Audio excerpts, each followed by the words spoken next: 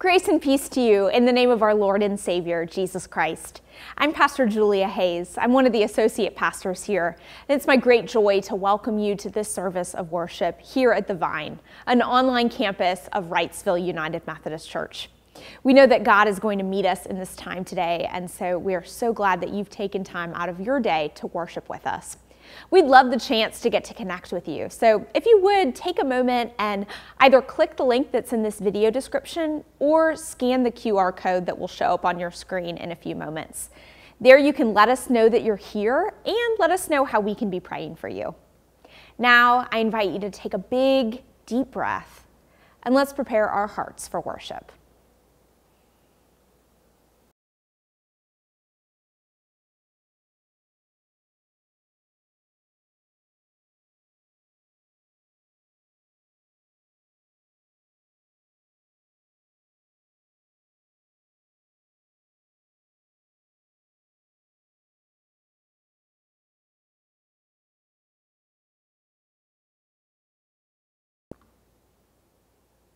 Please join me now in our opening congregational prayer. The words will be on your screen. Let's pray now together.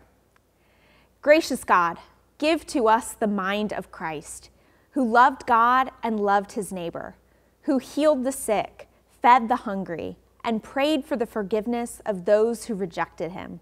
May we follow his path in this life and the life to come. Amen.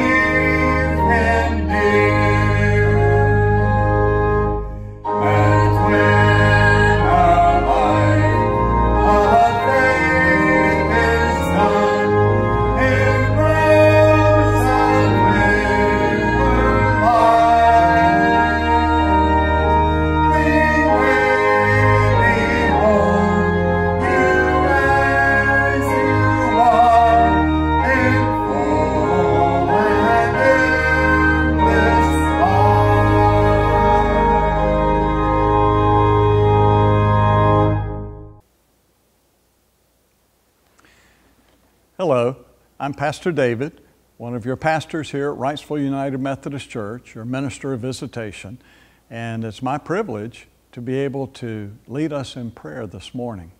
Now, as I pray, I'm going to be pausing at a certain point, and you'll know when that is, to give you the opportunity to speak the names of persons that you would like to remember in prayer today. Let us pray.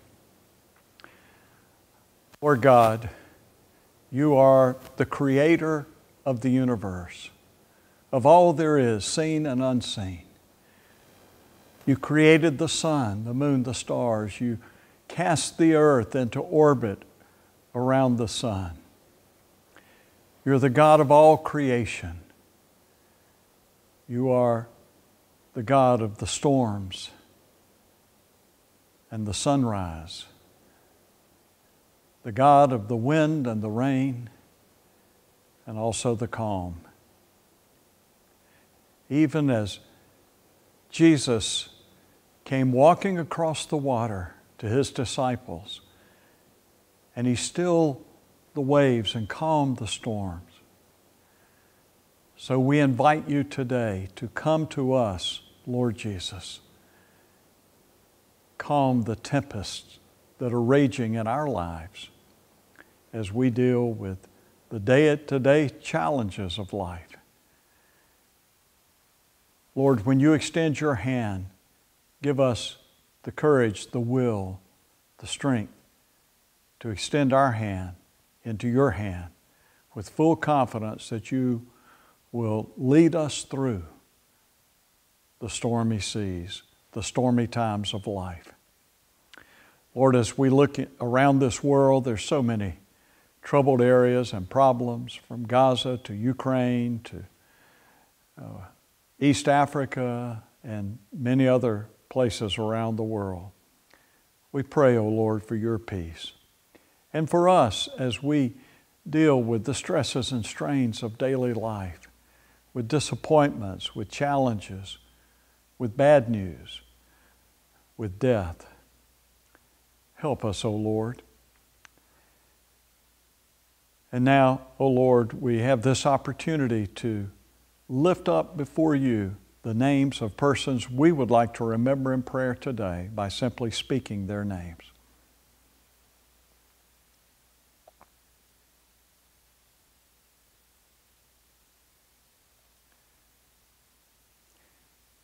Hear our prayers, O Lord. Be merciful to us. You promised to never forsake us or leave us. You promised us your peace which surpasses all understanding. The Bible tells us you are the God who heals the brokenhearted and binds up their wound. We claim these promises for ourselves and all those near and dear to us. Through Christ our Lord we pray. And as Jesus taught his disciples to pray, and still teaches us today, so now we also pray together the Lord's Prayer. Our Father, who art in heaven, hallowed be thy name. Thy kingdom come, thy will be done on earth as it is in heaven. Give us this day our daily bread, and forgive us our trespasses, as we forgive those who trespass against us. And lead us not into temptation, but deliver us from evil. For thine is the kingdom, and the power, and the glory forever. Amen. For the next moment, let's reflect upon our place in God's kingdom, and especially upon our stewardship, and how that is an expression of our place in the kingdom of God. There are several ways that you can worship God with your giving through our church. One is that you can write a check and send through the U.S. mail. You can also go on the church website, and there's a place there where you can also give to support the ministries of the church. It's important that we worship God through giving, because God so loved the world that He gave His only begotten Son.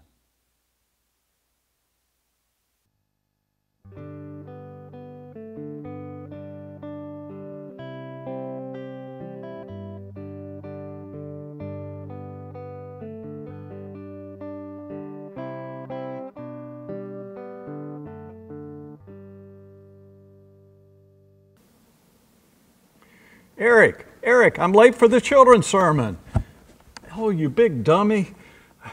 Hey, guys, I'm Pastor David. It's time for the children's message. If you've got children nearby who aren't already watching the video, or youth, call them over. Now's a good time, because I've got something to share. Well, I'm almost out of breath. I almost didn't make it. He wanted to go the other way. I don't know why. I've been yelling at him for like 10 minutes. No, back to the church, back to the church. Well, we're finally here now. So anyway, this is Eric, my friend. He doesn't say a whole lot. But you know, when I first came on, I bet you were thinking, whoa, wait a minute. And you know, that happens a lot in life. Things are not what they first seem to be. And we have to take a double take and shake our head and look again and try to figure it out. What is going on there? Well, some of you probably did that just a moment ago when I came on the screen. Well, our scripture lesson today is Jesus walking on the water. Now, He came walking on the water in the middle of the night, in the middle of a storm, don't you think the disciples took a double take and a triple take? I mean, that was the last thing they expected to see. And yet, there he was. I'm sure some of them were thinking, he's standing on rocks. And some others were thinking, it must be really shallow right there. But neither one of those things were true. He actually came walking out on the water to the disciples. And in just a few moments, Pastor Doug is going to be sharing that scripture with us, and he's going to explain how that applies to our lives today and impacts our lives today. But just remember that, sometimes things are not what they first appear. And so, it's all right to take a double take or a triple take so that you know for sure what's going on. Let's pray together. Heavenly Father, we thank you for the children and youth that are watching this video. Lord, help us to be wise. Help us to always put our faith and trust in you. And when we see something that, at first we just can't quite believe, help us, Lord, just to stand back and say, wait a minute, God might be up to something. Thank you that you love us. In Jesus' name, amen. Okay, Eric. Eric? Yeah, okay. Yeah, bye.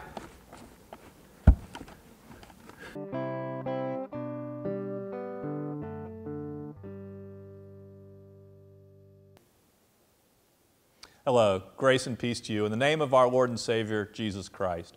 My name's Doug Lain. I'm senior pastor here at Wrightsville United Methodist. Thanks for taking time to join us on the Vine. Our scripture today comes from the Gospel according to Matthew, chapter 14, beginning in verse 22. Immediately, Jesus made the disciples get into the boat and go on ahead to the other side while he dismissed the crowds. And after he had dismissed the crowds, he went up the mountain by himself to pray. When evening came, he was there alone, but by this time the boat, battered by the waves, was far from the land, for the wind was against them. And early in the morning he came walking toward them on the sea. But when the disciples saw him walking on the sea, they were terrified, saying, "It's a ghost!" And they cried out in fear.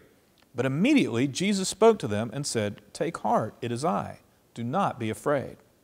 Peter answered him, "Lord, if it's you, command me to come to you on the water." He said, "Come." So Peter got out of the boat, started walking on the water, and came toward Jesus. But when he noticed the strong wind, he became frightened, and beginning to sink, he cried out, "Lord, save me!"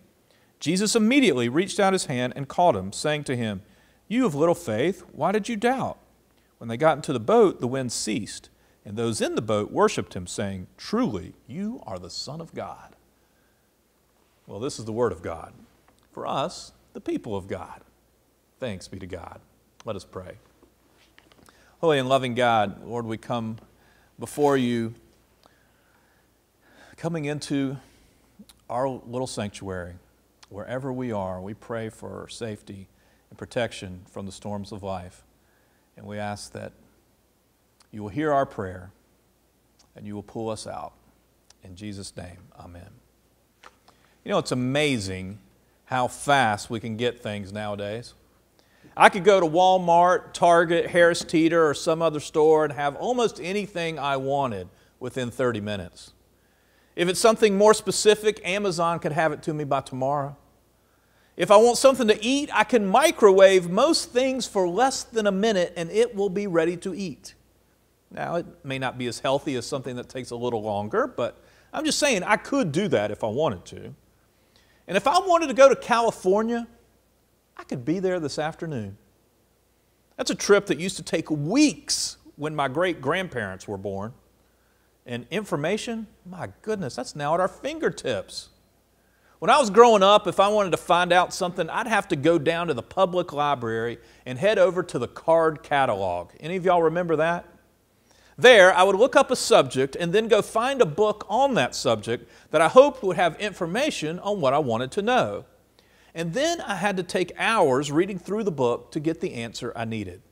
It took a long time.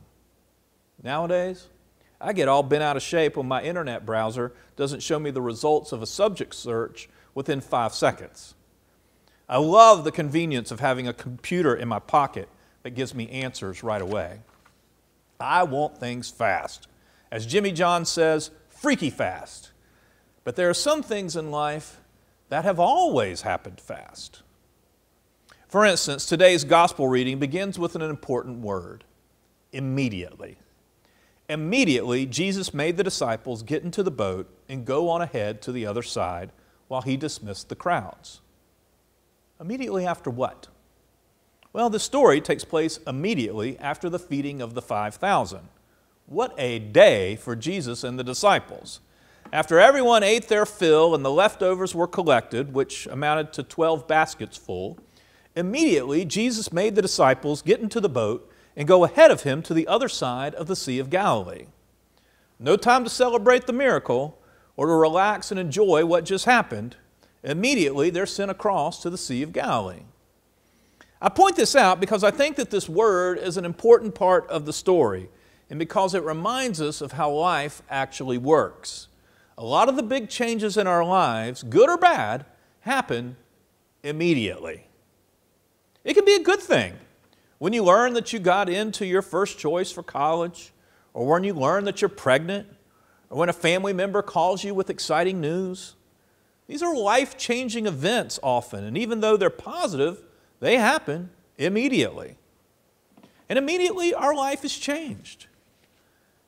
And of course, there can also be unwelcome events that happen immediately, like an illness or an accident or the death of a loved one. Many of you were here the day I got the call that my dad died. It was a Sunday morning between services that I found out.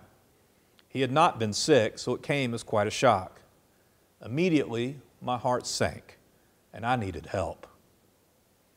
In the case of the disciples in this gospel reading, the change they experienced was at the command of Jesus. But that doesn't make it any easier. They're asked to leave Jesus right after he's performed this incredible miracle. And when they do, they find themselves, almost immediately, on a boat being battered by the waves, far from land, with the wind against them. We've all been there. We've all been caught in one of life's storms, being battered by circumstances beyond our control, far from the safety of what we know, with seemingly everything against us. We all get our turn in this particular boat, usually when we least expect it. None of us, not one of us, gets through this life completely unbattered and unscathed. And often these storms come at us immediately, without warning. And when they do, it's worth remembering this story and very much remembering the two other times that the word immediately shows up in the story, both of which teach us something very helpful for our Christian life. For the next time that the word immediately occurs is when Jesus is walking on the water toward his disciples. It's a famous part of this story that even people who are not familiar with the Bible have heard, the story of Jesus walking on the water. Of course, many of those people may not know the reason for Jesus walking on the water, and the reason is simple. Jesus simply wanted to be with the disciples. Remember, he sent them on ahead. But they got caught in this terrifying storm, and Jesus doesn't want them to be alone, so he walks out toward them. It's a simple but important detail that this story teaches us, that whenever we are caught in one of life's storms, we can trust that we are not alone. Jesus is with us. We're never alone in that boat. God's Son, our Lord and Savior, is always with us. That's his promise. Remember, the very last thing that he ever tells his disciples in Matthew 28, he says, "And lo, I am with you always." He may not immediately calm every storm, but he's with us in the midst of every storm, every single time. He is with us in the storm. He is with us in the boat. When in our life we feel battered by the waves and far from the safety of land, with the winds blowing strongly against us, that's when we can be assured that Jesus is with us. The disciples, though, are not immediately comforted by seeing Jesus walking on the water. In fact, they're scared to death, thinking they've seen a ghost. And so they cry out in fear. And that's exactly when the word immediately shows up for the second time. The disciples cry out in fear, and immediately Jesus spoke to them and said, "Take heart, it is I. Do not be afraid." I think there's an important teaching here about prayer. When life's storms hit, we can cry out to the Lord, and the Lord will immediately answer that prayer. Being afraid doesn't mean we don't have faith. There's nothing wrong with being afraid. Our Lord wants to hear from us, in fact, when we're afraid. Cry out in fear when life's storm hits, but make it a prayer. Cry out to the Lord, and He will answer your prayer immediately. Take heart, Jesus says. It is I. Do not be afraid. Yet, that's not the end of our story, because now enters our favorite disciple, Peter. In response to seeing Jesus walk on the water, Peter makes a very strange request. He says, "Lord, if it's you, command me to come to you on the water." Jesus is like, "Okay," and simply says, "Come." So Peter gets out of the boat and starts walking on the water toward Jesus. And Peter seems to be doing this really well until he notices the storm. Then he becomes frightened and begins to sink. Now the storm was going on the whole time, and the water was there the whole time. So was Jesus. So what changed in this story? Peter's faith. What else is there? It's the only thing that changed. He began to doubt. He took his eyes off of Jesus. He looked at the storm all around him, at the wind above him and the water below him, and he became frightened and started to sink. Perhaps you've had those moments too. I know I have. Times when I've taken my eyes off of Jesus, looked around at the storms in my life and started to doubt. And if you're like me, remember then what happens next in our story, because we get one more use of the word immediately. Peter, in a panic, cries out, "Lord, save me!" And Jesus does. When? You guessed it, immediately. He immediately reaches out his hand and catches Peter. No rebuke, no condemnation, no punishment. He doesn't even roll his eyes. He simply catches Peter the very moment he cries out to Jesus. This is important because sometimes when we're in one of those storms and forget our faith, we can feel a little guilty. And our guilt can sometimes keep us from crying out to Jesus for help. Jesus wants us to cry out for help whenever we need it, regardless of how faithful or unfaithful we've been lately. And He will immediately catch us. Remember the story of the prodigal son? Jesus doesn't withhold His love because we've been away for a long time or because we've been caught up in some sin. As soon as we want help, He responds immediately.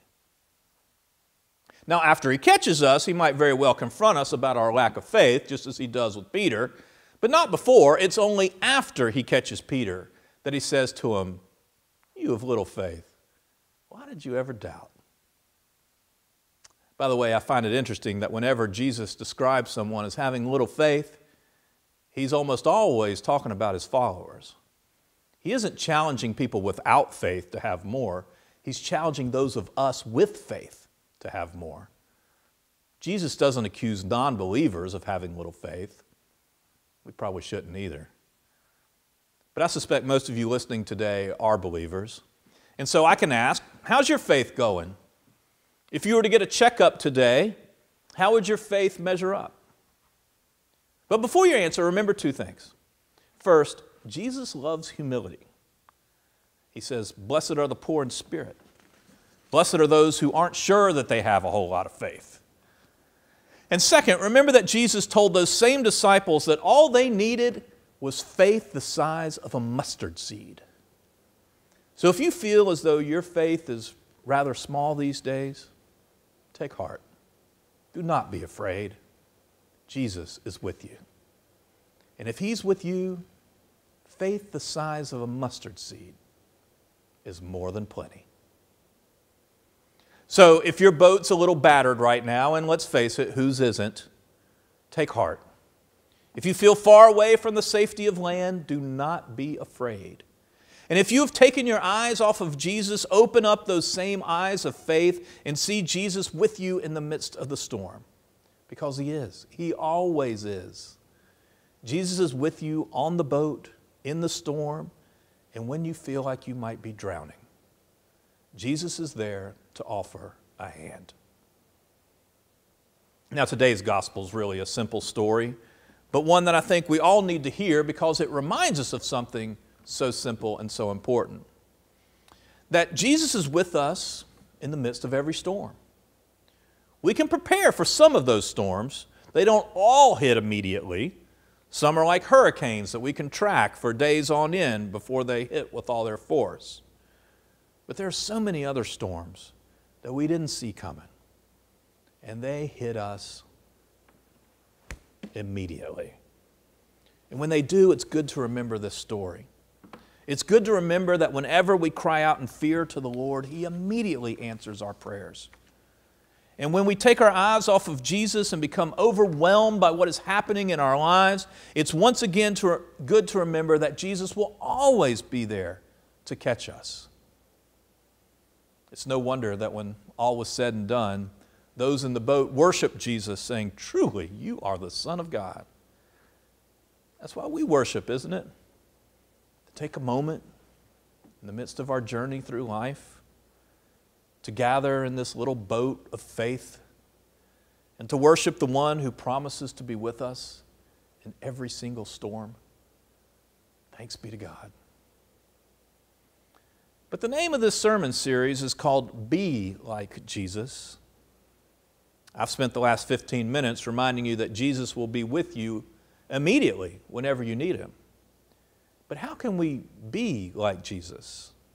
How can we be the body of Christ in today's world? Do we need to learn to walk on water too? No. But we can be the person who remains calm when someone else is in crisis. And we can be the person who gives encouragement to make it through the storm. And we can be the person who lends a helping hand just as soon as we learn that someone is drowning in their worries and anxieties. Yeah, even in this story, we can be like Jesus. So isn't it good to know that Jesus will be with us when we need Him the most? And isn't it also good to know that Jesus will use us to come alongside Him when someone else is in need? Knowing that I'm cared for, that's a sign of grace. And knowing that I can care for others, well, that helps me love my neighbor as myself. But let's not hesitate.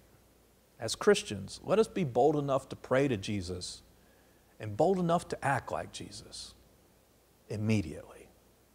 In the name of the Father, the Son, and the Holy Spirit. Amen. Will you pray with me? Holy and gracious God, we do seem surrounded by problems, these storms. In some respect, very real physical storms like people are cleaning up from, but oftentimes it's something that's a little different, something that's happening in our health or the health of our loved one, something that's happening in work or with our parents or our children, our brothers or sisters, or friends, neighbors right here in our community. We've all got problems. And yet, even in the midst of these problems, we know that we can cry to You, and You will send a helping hand. Lord, pick us up when we're struggling. And even in the midst of our problems, may You use us to help someone else. We ask this in Jesus' name. Amen. Know that you are cared for and that Jesus will come to you when you need Him immediately. All you have to do is pray. And likewise, know that Jesus wants to use us. You, me, yeah, to help others, to love our neighbors as ourselves when we hear that there's a problem. He wants us to act immediately. So let's go forth in faith, knowing that God is with us, here, now, and forever. Amen.